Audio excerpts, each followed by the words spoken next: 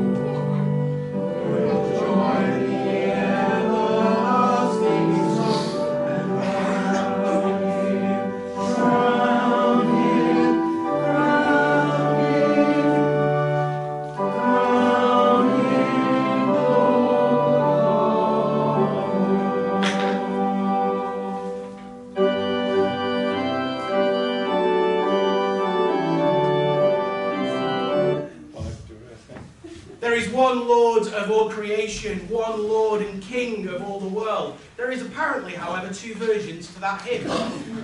We're fortunate that we can rely on Christ even if we can't rely on your devoted parish vicar getting the right words to a hymn. Friends, we meet in the name of the Father and of the Son and of the Holy Spirit. Amen. The Lord Jesus sits enthroned as King forevermore. He shall give strength to his people.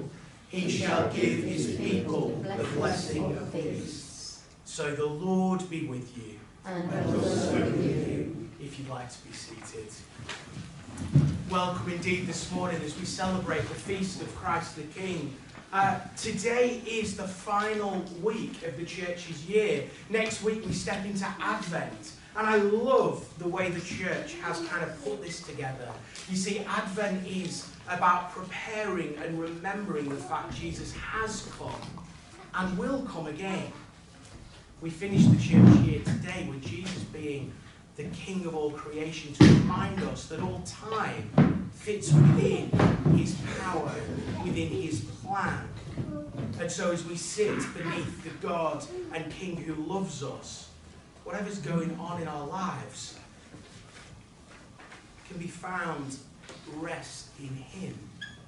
So we turn to our confession now, and you are going to recognise these words, but they are so deeply true. Life, joy, hope and healing are found in knowing the Lord Jesus and following his teaching. Yet too often we stray from his way, and we exchange the worship of the true God for following the way of the world. So let us remind ourselves of his way, which brings true freedom. Because our King, the Lord Jesus Christ, said, the first commandment is this: Hear, O Israel, the Lord our God is the only Lord. You shall love the Lord your God with all your heart, with all your soul, with all your mind, and with all your strength. The second is this: love your neighbour as yourself. There is no other commandment greater than these. On these two commandments hang all the law and the prophets. Amen. Lord, have mercy. So hear the call of Jesus Christ the King. Repent, for the kingdom of heaven is close at hand. So indeed, let us turn away from sin. Let us turn to the Lord. Let us confess our sins in penitence and faith. Let us pray. O King enthroned on high, filling the earth with your glory, holy is your name, Lord God Almighty. In our sinfulness we cry to you, to take our guilt away, and to cleanse our lips to speak your word, through Jesus Christ our Lord. Amen. To Almighty God, who in Jesus Christ has given us a kingdom that cannot be destroyed, forgive us our sins, open our eyes to God's truth, strengthen us to do God's will, and give us the joy of his kingdom, through Jesus Christ our Lord. Amen. We stand for the glory.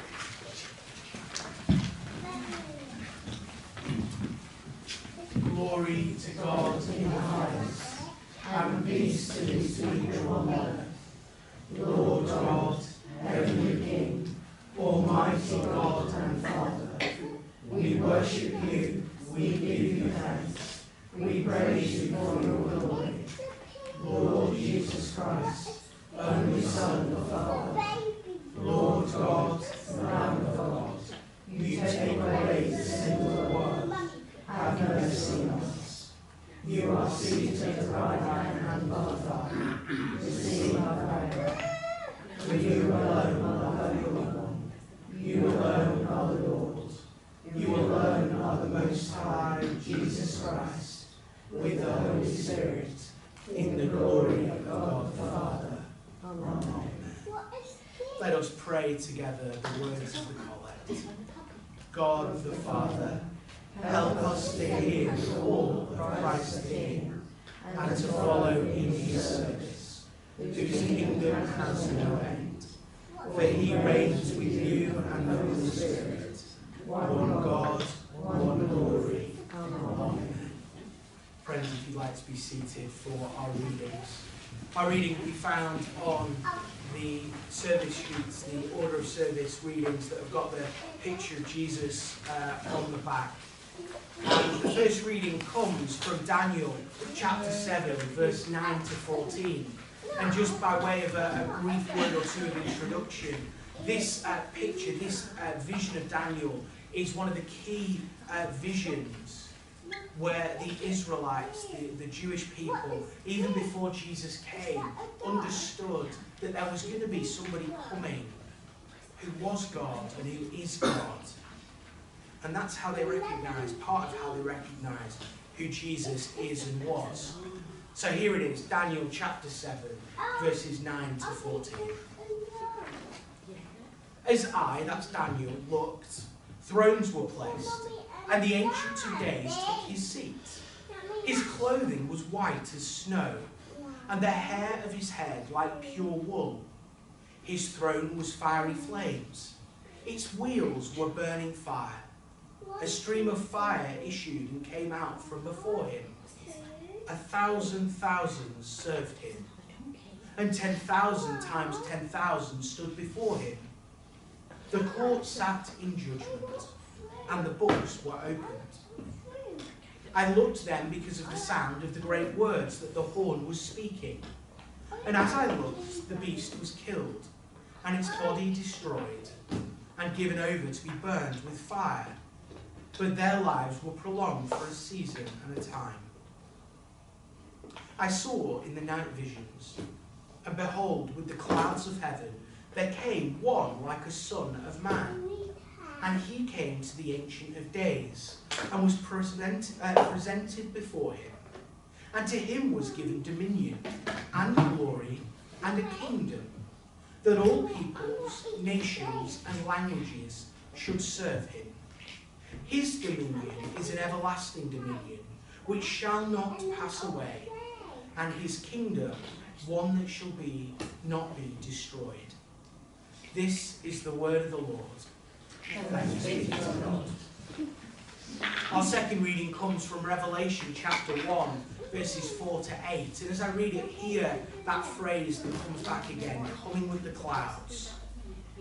The writer, John, is joining dots here to help us see who Jesus is. So here we go, Revelation chapter 1, verses 4 to 8. John, to the 7 churches that are in Asia, grace to you and peace from him who is, and who was, and who is to come, and from the 7 spirits who are before his throne, and from Jesus Christ, the faithful witness, the firstborn of the dead, and the ruler of kings on earth. To him who loves us and has freed us from our sins by his blood, and made us a kingdom, priests to his God and Father, to him be glory and dominion forever and ever. Amen. Behold, he is coming with the clouds, and every eye will see him, even those who pierced him, and all tribes of the earth will wail on account of him. Even so, Amen. I am the Alpha and the Omega, says the Lord God, who is, and who was, and who is to come, the Almighty. This is the word of the Lord. Thanks be to God. Before we hear from our gospel this morning, we stand to sing that great hymn, Crown Him with Many Crowns.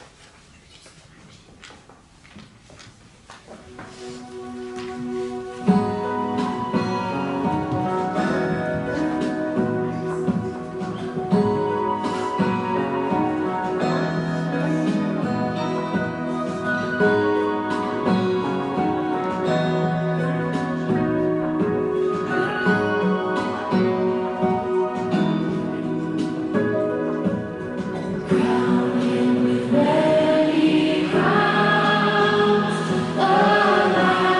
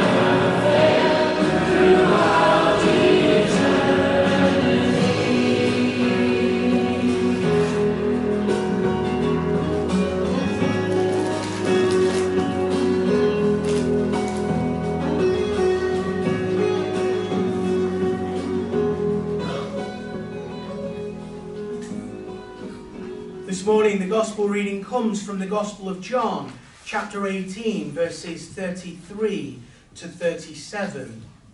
So hear the Gospel of our Lord Jesus Christ according to John. Glory to you, O Lord.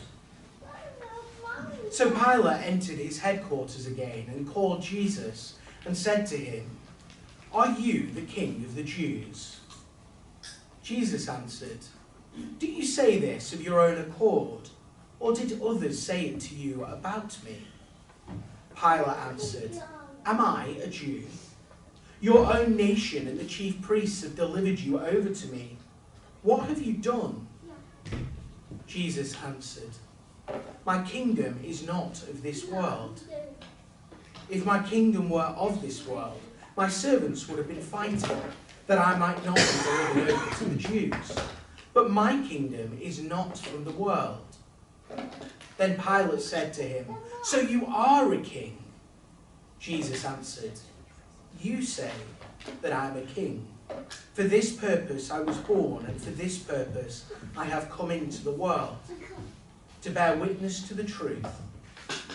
Everyone who is of the truth listens to my voice." This is the gospel of the Lord. Praise to you, O Christ.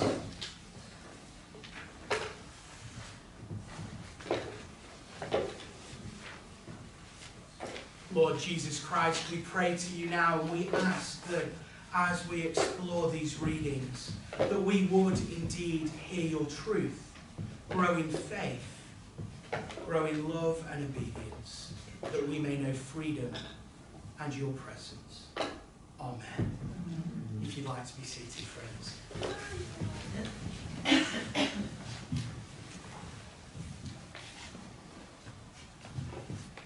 This morning I want to explore with you Revelation, that second of our readings. And before I dive in, I want to just sort of lay out to you, or ask you, I guess, when you hear the word king, what do you think?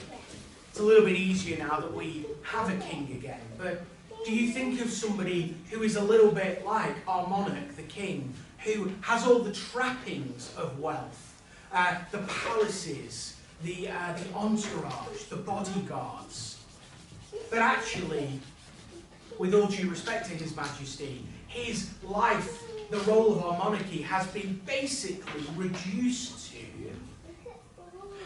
signing the acts that come into Parliament. And so basically, in theory, in our system, we can decide amongst ourselves what we want to happen. We then tell our MP, if enough people around the country are agreeing, the MPs will then debate it in Parliament. And then if they're debating it in Parliament, and it passes, it then goes to the House of Lords. And if the House of Lords agree and they've debated it, and if it's come from the grassroots, it's hard for them to say no, it gets passed then, and then it ends up on His Majesty's desk. Don't worry, the constitutional lesson will end in a moment. Basically what happens is, we begin in theory. Now I know for those of you that are eternal optimists and cynics rolled into one, you go, doesn't matter how I vote, it all stays the same. That might be true, but in theory, if we at a grassroots level want to have something happen, we get on to our MP, who gets onto the Parliament, who gets onto the House of Lords, who then gets to the King, and the King basically goes, all right then, and signs it off. And so our King, effectively, God bless and rest him, is ultimately a figurehead. He's somebody that basically stops somebody else taking the power. In some senses, he is basically window dressing. Be very careful I don't get a knock on the door from the king who turns out that I'm wrong. Do you think of a king in those terms? Basically, nice fluff that gives us a coronation once every couple of decades. Kind of useless. Kind of, we're above him even though we're below him. Or do you think of a king more like his namesake, Charles I, who pushed his weight around, or even worse, King John of history. We've moved from constitution to history now, by the way, if you haven't realised. But like, with the robber barons, somebody that taxed us and didn't listen to us and hated, ultimately. We were useful only insofar as he had power over us. No care, just wealth and power. My guess is that when you hear the word king, you're somewhere in one of those spaces. And so when I say to you this morning, Christ the King, what you're doing is you are fitting Jesus into the sort of the old monarch who basically just signs stuff and looks pretty. Don't think King Charles ever been called pretty before. Or do you think of him as kind of like a despot from a film? Because the reality is that if you think either of these things, your spiritual life is going to be all skew with, and you're going to miss out on the wonder and the reality of who Jesus is. If you take models of kingship you see in the world, and then say Jesus has got to be one of these, you're going to miss it. But instead, if you listen to how he says he's a king, it should light you up with enthusiasm to the reality of what is possible in the world. And so, with that very long intro, who is Jesus in terms of his kingship? Because, as well, the thing is, I tend to, if I'm frank, most of us have one dominant image of Jesus in our mind. For me, I think of him as the Saviour who's healed me and who guides me. But he's my king. His guidance is not optional. And if we look in verse 5 of the reading, we're in the text now, the introduction, moving in. Look at he's described. He's the firstborn of the dead, which means he's the one who's inherited life beyond death. The first one really to do it. And it says here he's the ruler of the kings of the earth. He's the ruler of the kings of the earth. And what that means is that every government in this world sits under the government of Jesus. Every ruler, everybody, it doesn't matter how much pomp and ceremony that you think that they've had, whether you think of the golden chariots at the state carriage, or whether you think of these empires that have spanned continents. All of these kings, and the President of the United States, and the European Union, Putin, all of these people who notionally have power, sit under Jesus. And this is really important because in sitting under Jesus, we see that who we follow is not ultimately a political party. Who we vote for is important, but who we follow, our hope is not in an MP, is not in a king, a prince, a new president. Our hope is in the King of Kings, who is, in that beautiful phrase, the potentate of time, the person who kicked time into motion. He's the person we follow through time. But that creates, if we're frank, a little bit of an awkward moment. Because I don't know about you, but when I think of Putin, I don't think, oh yeah, he's following Jesus. When I think of other leaders around the world, I don't think, oh yeah, clearly following Jesus. When I think of our own MPs, in fact, a lot of them, I don't go, yeah, they clearly turn up to church and love Jesus. I don't. Many of the laws that we have, they're not made listening to Jesus. They're made listening to power and policy. So what do we do as Christians? If we're being called to connect with Jesus and follow him, and we have laws in our country that split us off from him, what do we do? You can have a pretty easy guess, right? If you are in the military and you're given, actually, at the risk of, we'll make this interactive, right, can policemen enforce laws that aren't legal?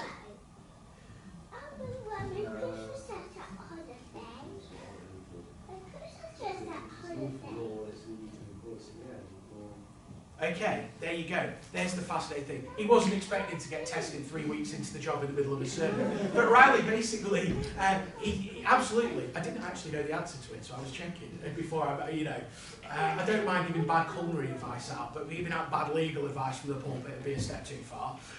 But the reality is that a policeman can enforce law in this country that's legal, but disconnects us with Jesus. And so we have a choice. And the early church actually had this choice. They were told that they had to sacrifice incense to the emperor. They had to worship the emperor. And Christians simply went, no, not happening. I'll be dead before I do that. And the emperor took them up on the offer and killed them. So there are times when actually the law of the land can be enforced upon us, and as Christians we say, not happening. Over my dead body. I will go to prison or worse before I follow this. Now, this isn't a general excuse for you to send an email to Brighton when you get your next parking ticket and say, Jesus didn't hand out the parking tickets, so I'm parking where I like, thank you very much. Right? It's about the things that split us from what Jesus has said. And that actually has cost people their lives. Even today, there are people in prison in North Korea, in China, in parts of Africa, in the Islamic world, who have found Jesus, know Jesus, have met him, and said, you know what? I can't follow that law. I can't anymore turn up to mosque and to make the prayers to Allah. Because Allah is not Jesus. Allah is not God. And they cost, and it costs. So, here we go. For those of you that came this morning looking for something to pep you up and a bit of encouragement, so glad you came, I know. But here it is. Here's the pivot, and this is why it's brilliant. Why is it that Christians all over the world are content to go to prison and content ultimately to die when there's the disconnect? Why do they feel comfortable with it? And that comes in the rest of verse 5 and 6. And this is just so phenomenally exciting. You see, if you think of a king as being somebody who's basically going to judge you, whack you, and drill you down, you're not going to come to Jesus as a king.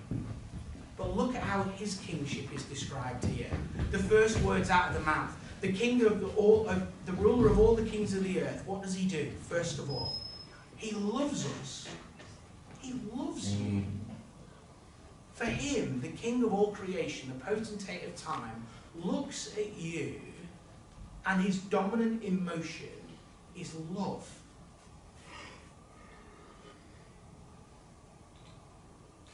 His dominant emotion is love.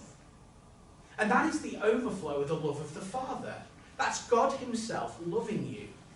I don't know whether you've ever been to one of those sort of royal walk-bys where our monarchy or members of the royal family go and visit a town.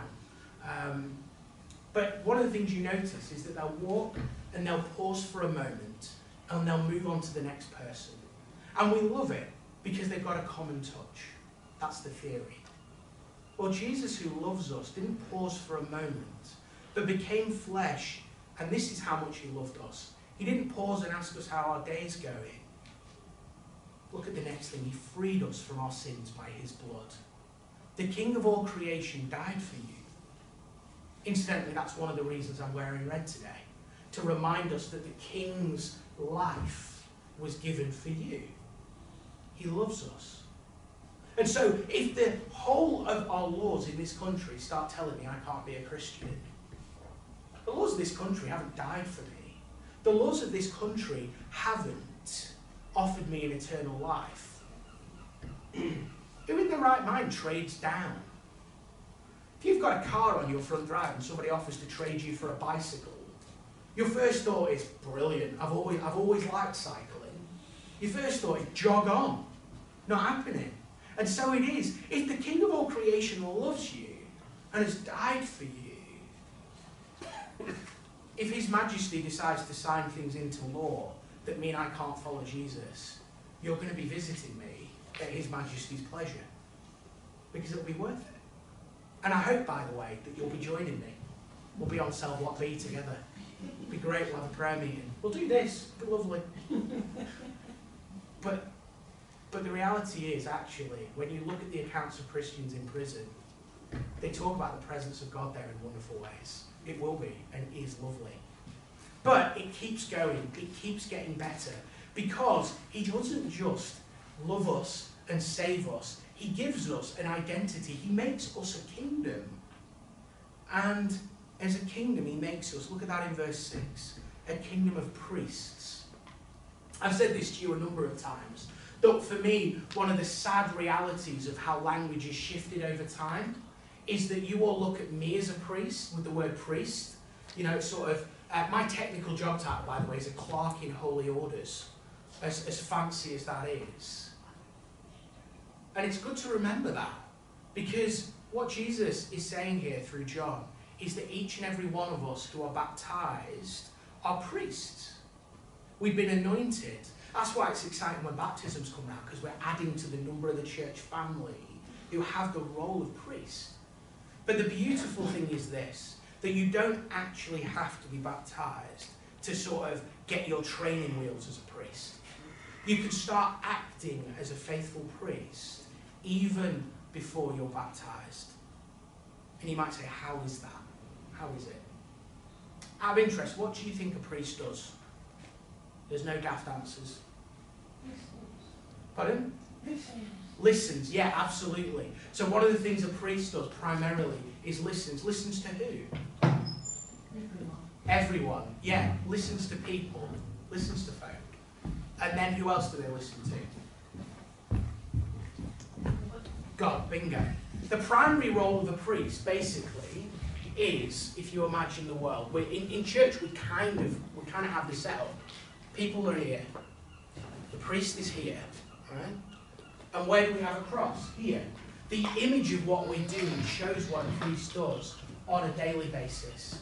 That a priest looks at the world, looks at Jesus and says, how do I connect them?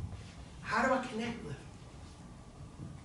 And the reason that I'm called a priest on a Sunday morning is because I have the privilege of overseeing the kingdom of priests. There's a reason at the Eucharistic prayer I say it, but what do you all do? You all say Amen. Because if I was to pray the prayers here and you all went beggar off, it wouldn't work. I'm not sure I can say that, I just have. If you were to do that, it would all break down.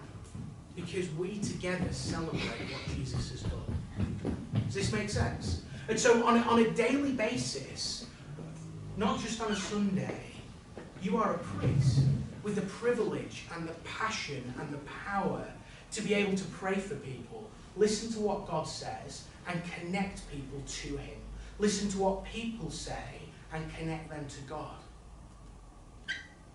You do not have to be here on a Sunday morning to function as a priest. You should be here. God calls you to be here. But the Sunday morning is where we come together and we celebrate. Through the week, we're given this wonderful identity, this wonderful possibility of seeing lives change through our prayers. And the great thing about it is as well, you don't need a theology degree, you don't need to be a certain age. For the youngest folk in the room here this morning, that's you as well. Seriously, it is. You have the possibility of listening to God and praying for your friends. And I promise you that as you do it, as we walk with Jesus, we see him do wonderful things. So today, as I come into land, I hope you understand a little bit of why I'm excited about Christ the King. Because the King of all creation, who guides us to live, doesn't keep at us a distance, but draws us close. And in drawing us close, gives us the responsibility, the privilege of drawing other people close.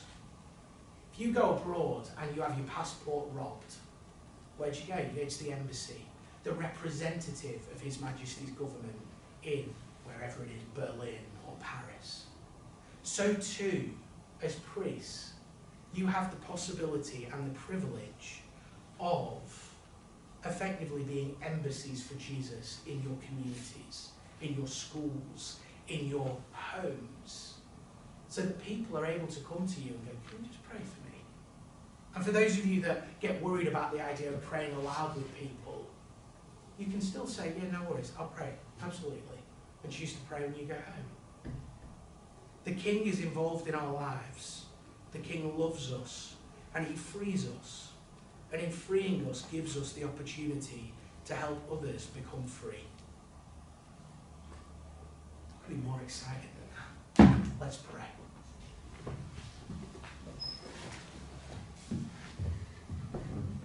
Lord Jesus, our heavenly King, we thank you. We thank you so, so much that you have saved us, freed us from our sin, that you have loved us with the love of the Father, and that you have offered to us a life where we can see that love become a reality in other people. We ask this morning that you would stir us up to follow you. We ask that you give us courage to follow you above the laws of this land, if the laws of this land seek to draw us from you. We ask you to give us courage in our families, in our work and our school, to follow you if the things going on around us are damaging other people and separating them from you. Be glorified, we pray. May we see your kingdom come and your will be done in our lives and the lives of those around us. Amen.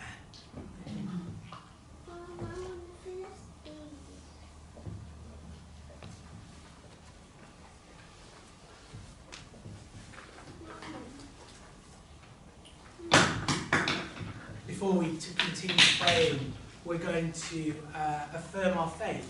I think this might be the first time that I've used this one in our gathering together, so a little bit of a caveat before we say it. The church has 3 creeds: the Nicene, the Apostle, and the Athanasian Creed. The Athanasian Creed is epic, it goes on for ages. But it also has little short statements, most of which come from Scripture, that allow us to use the words of the Bible to affirm our faith. This one comes from Philippians and speaks of the character and the reality of Jesus both being God but also stooping down for our benefit. So just let us stand. Let's have a moment just to cast our eye over it.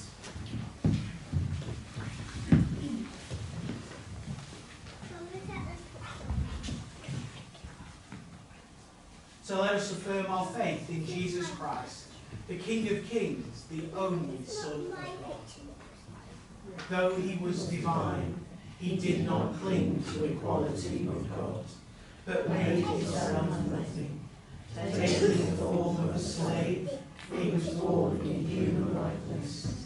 He humbled himself and was obedient to death, even the death of the cross.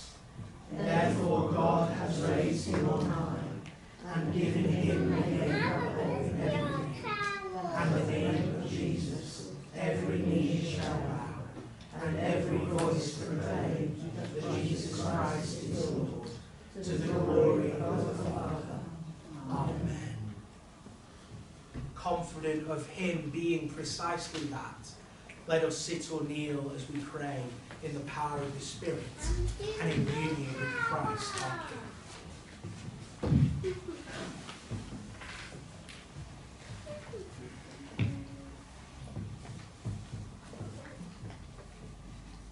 Heavenly Father, we pray for our brothers and sisters here gathered, the members of the church family who can't be with us this morning. And Father, we pray that by your Spirit you would guide us into an ever-increasing joy of each of us exercising the ministry of priesthood, of listening to people, listening to God, and praying that we would see your kingdom come. Father, we thank you for this call, and we pray by Jesus' name that you would help us grow in it. Lord, hear us. Lord, graciously hear us. Father, we pray for those who have been ordained within the church to oversee the household of faith, to oversee the priesthood of all believers. We pray for those whom we call priests and deacons, but also for our bishops. Father, we pray that they would be faithful to your word, courageous in following you. Father, that they would not listen to the pressures of the world, but speak boldly truth and hope that people's lives may be transformed. Father, we pray particularly for those bishops, priests and deacons who strayed from your way, those who moved from being faithful under-shepherds to being wolves preying on the sheep. Father, we pray that you protect the people of God from them, that you'd call them to repentance or remove them from the church. Lord, hear us. Lord, graciously hear us. Father, we pray now for those who are sick, for those who are struggling in mind, in body and spirit. Father, we pray for healing. We pray for hope. We pray for transformation. Father, we pray particularly for those who are struggling with long-term illness. Father, may you be present to them, and may you bring healing according to your will. Lord, hear us. Lord, hear us.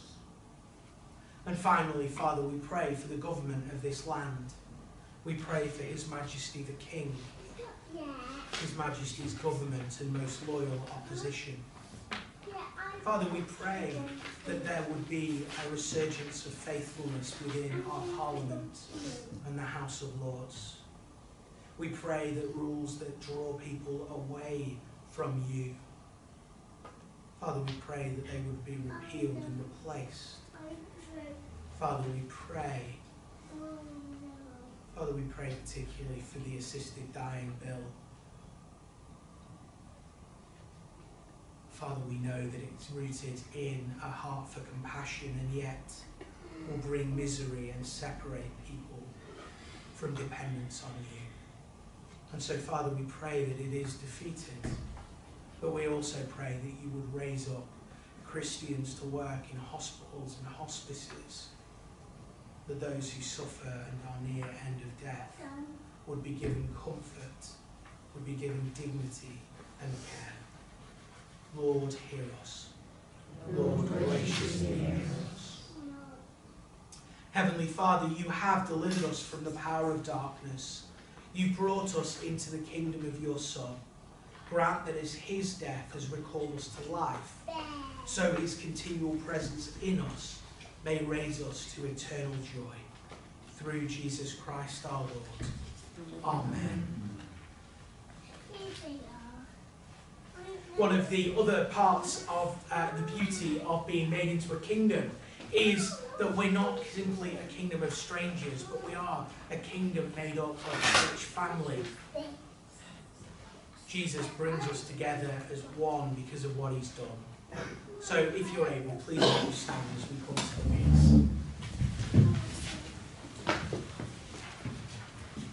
peace. To crown all things, there must be love, to bind all together and complete the whole.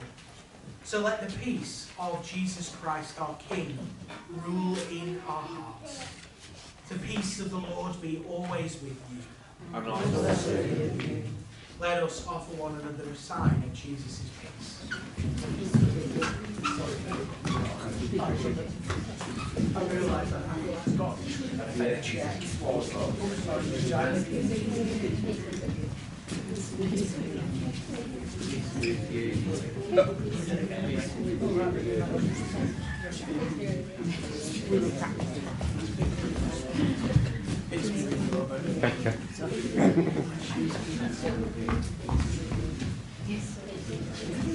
I normally wave at you, so I thought I could give you a proper piece today.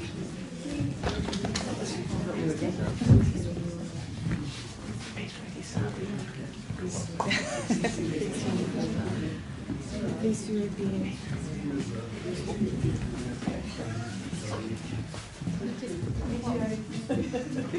Here's where it's doing peace between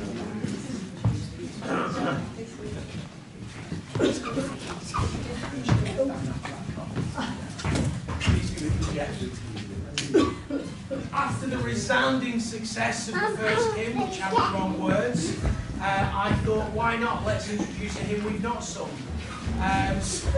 So our next hymn, I'm pretty certain, is new to us as a church family. If you watch Songs of Praise, you may already know it.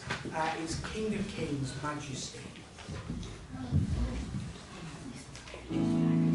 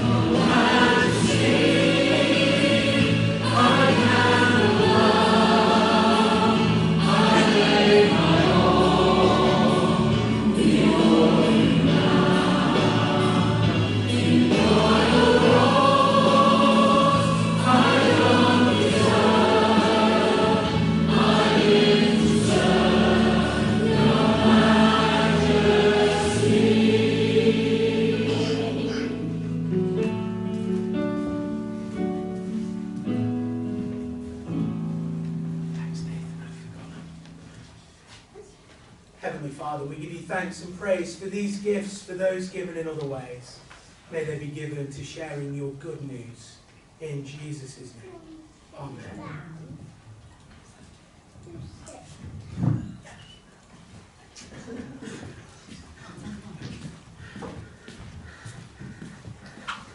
We're on page 7. Blessed be God who enthrones us with Christ in the heavenly realms. May we feed upon the bread of God and drink the royal wine of heaven. Blessed be God forever. The Lord is here. His Spirit is with us. So lift up your hearts. We lift them to the Lord. Let us give thanks to the Lord our God. It is right to give thanks and praise. It is indeed right, our duty and our joy, always and everywhere to give you thanks, Holy Father, Almighty and eternal God. For with the oil of gladness you have anointed Christ the Lord, your only Son, to be our great high priest and King of all creation. As priest, he offered himself once for all upon the altar of the cross, and redeemed the human race by this perfect sacrifice of peace. As king, he claims dominion over all creatures, that he may bring before your infinite majesty a kingdom of truth and life, a kingdom of holiness and grace, a kingdom of justice, love and peace. And so with angels and archangels and all the heavenly host, we proclaim your glory and join their unending hymn of praise. Holy, holy, holy Lord, God of power and might, heaven and earth are full of your glory. Hosanna in the highest. Blessed is he who comes in the name of the Lord. Hosanna in the highest. If you'd like to sit or kneel as we continue to pray. Lord, you are holy indeed, the source of all holiness. Grant that by the power of your Holy Spirit, and according to your holy will, these gifts of bread and wine may be to us the body and blood of our Lord Jesus Christ, who in the same night that he was betrayed, took bread and gave you thanks. He gave it to his disciples, saying, Take, eat. This is my body, which is given for you. Do this in remembrance of me.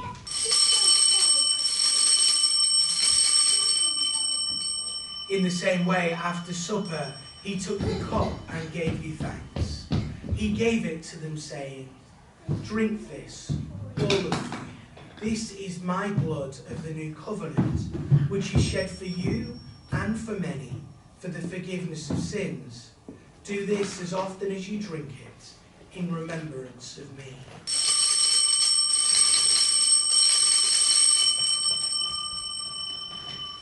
Great is the mystery of faith. Christ has died. Christ is risen. Christ will come again.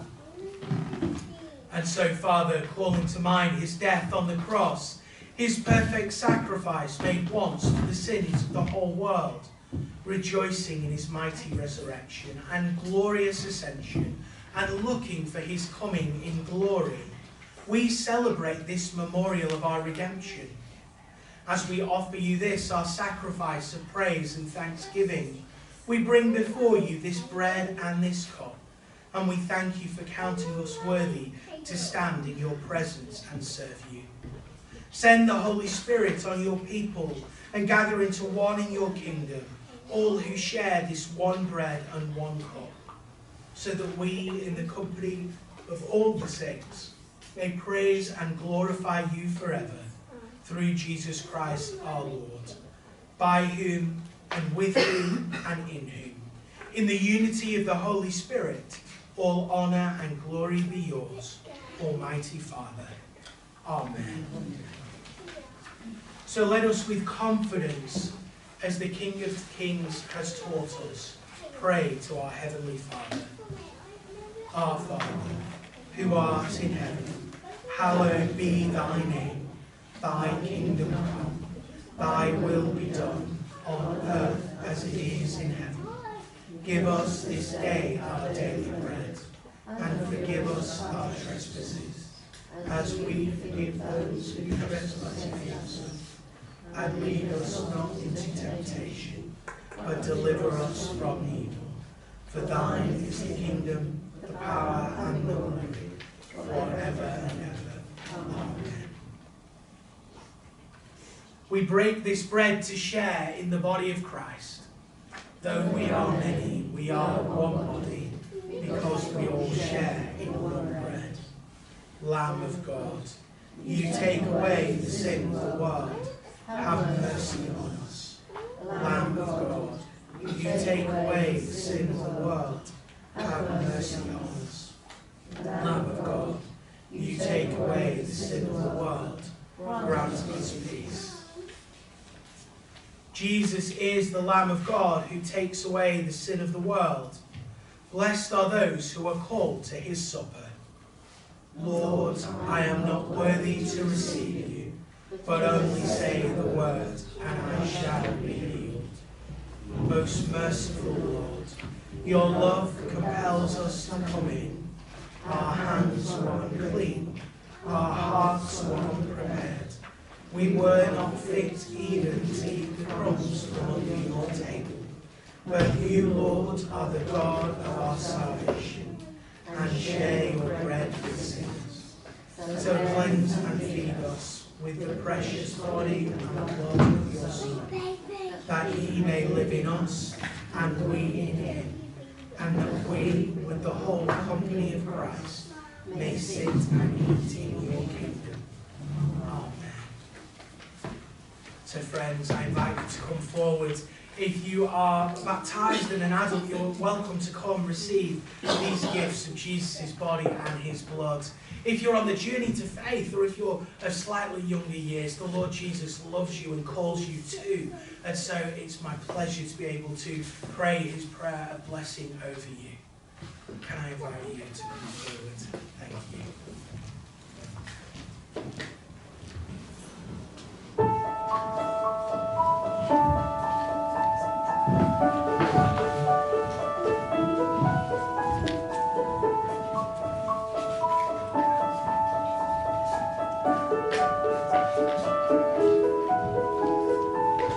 made in perfect love.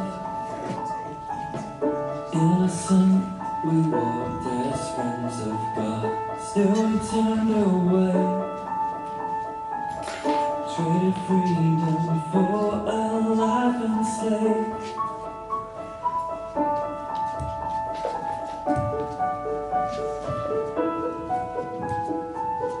Helpless we were lost,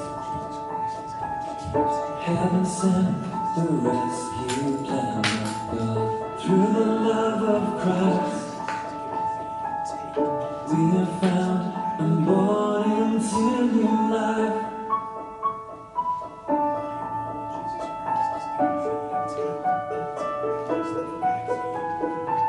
We are watching, we are waiting, we are hoping, we are praying, we're believing, let your kingdom come. Father in heaven, your name is holy, yours is the kingdom, the power and the glory. God of salvation, unfold your story. Yours is the kingdom, the power and the glory. Amen.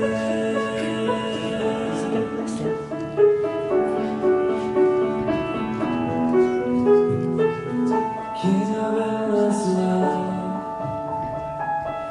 here on earth, just as in heaven above. Let your will be done. Wake our hearts and let your kingdom come. We are watching, we are waiting, we are hoping, we are praying, we're believing, let your kingdom come. Father in heaven, your name is holy, yours is the kingdom, the power and the glory. God of salvation, unfold your story. Yours is the kingdom, the power and the glory, forever and ever.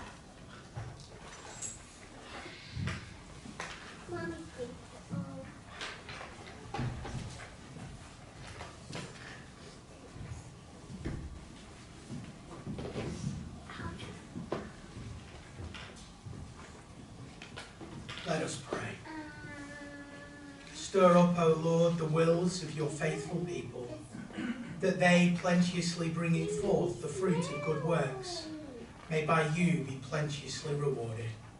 Through Jesus Christ our Lord. Amen. Almighty God, we thank you for feeding us with the body and blood of your Son, Jesus Christ.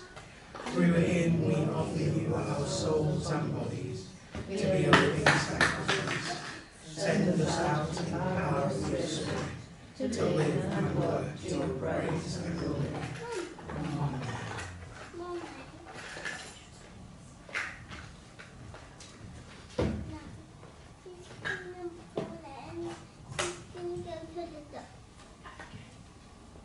Just a couple of notices this morning.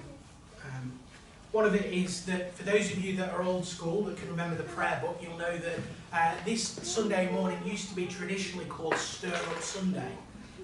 Stir Up Sunday was, you're going to have to, for those of you who have better memory than me, it was when Christmas cakes were starting to be made and that kind of stuff. People's minds really did begin to get into the Advent swing. But the reason that it was called Stir Up Sunday was after the prayer we just prayed, Stir Up, O Lord. And it's a brilliant prayer. On the back of your notice sheet, you're going to see two prayers underneath the picture of Jesus in stained glass. The first one is the collect for this morning, if memory serves me correctly. And the second one is that stir up prayer. Yes, it is. The reality is that in the Christian life, we can get distracted when we have algorithms that are dictating what we look at online all the time, and we have all of the pressures of school, or we have the pressures of work and all that kind of stuff. The reality is that we can become distracted from the core realities of our life. That Jesus is on the throne. However bad this week gets, he hasn't resigned, he hasn't stepped down. He's there and calls us to live a life marked by that. The prayer to be stirred up is asking God to help us to live beyond the life we can in our own power, but one that is a gift to us if we would like it. So I'd encourage you through, perhaps through Advent, to wherever this can kind of live helpfully in your house, stick it on your fridge, stick a magnet just above the crown, or pin it to somewhere, or perhaps slot it inside of your Bible, and pray these prayers. So often we as Christians live below the life that he has for us because we get distracted. Jesus, the King of Kings, invites us to an adventure, frankly, and it's an adventure that is one that blesses us and those around us. So be stirred up this Advent as we come into Christmas. Let's not do Advent like the thing that we do every year, but instead let us keep our heart and mind on living in the presence of the resurrected Jesus. That's an encouragement.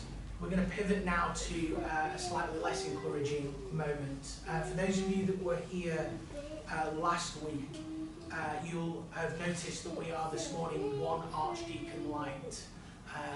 And so I want to take a moment to pray for him. He's had to go to another parish this morning.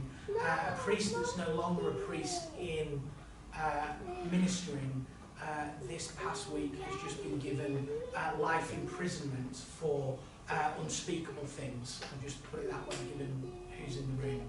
And so he's, as far as I understand, the guy's not been in ministry for quite a while. But the archdeacon's gone to be with the church that he was ministering at the time, to care for them and to comfort them, and actually to point them towards Jesus. Because the bottom line is that people that claim the name of Christ, people that wear a dog collar or the robes of the church or all that kind of stuff, are capable of straying and capable of darkness. That grieves me that it's true. And so that's why he's not here. God willing, he's going to be here in a few weeks' time. But I'd just like to, the bottom line is, in parts of the world that Christians are in prison for following Jesus and loving people. In this country, occasionally prison because they ignore Jesus. And the impact that it has on people is huge. So can we just take a moment to pray for that church and for our archdeacon and for those that have struggled. Heavenly Father, we pray for those who have been at the hands of darkness, at the hands of somebody who's claimed to be a person of light and yet dealt in darkness.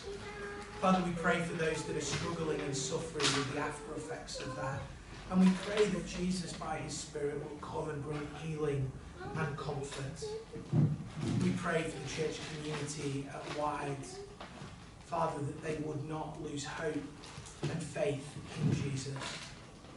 And for the Archdeacon, as about now he has conversations of difficult conversations, we pray that you would give him wisdom, that his words would be salted with truth, love, care and sympathy, that his presence there would be a balm amidst the pain.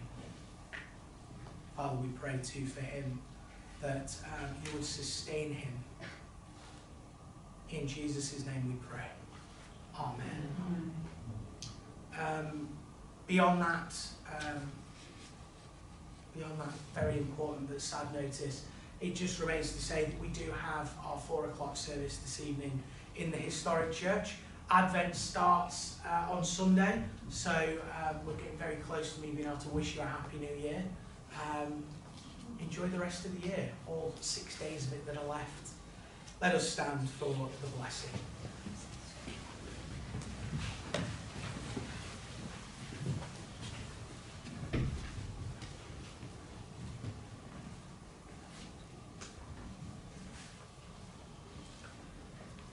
Christ, our exalted King, pour upon you his abundant gifts and bring you to reign with him in glory. And the blessing of God Almighty, the Father, the Son, and the Holy Spirit be among you and remain with you always. Amen. Go in peace to love and serve the Lord. In the name of Christ. Amen. Ultimately, our hope is not in the princes of man or in church leaders, but in Christ alone. And so we sing to our exalted King, in Christ alone my hope is found.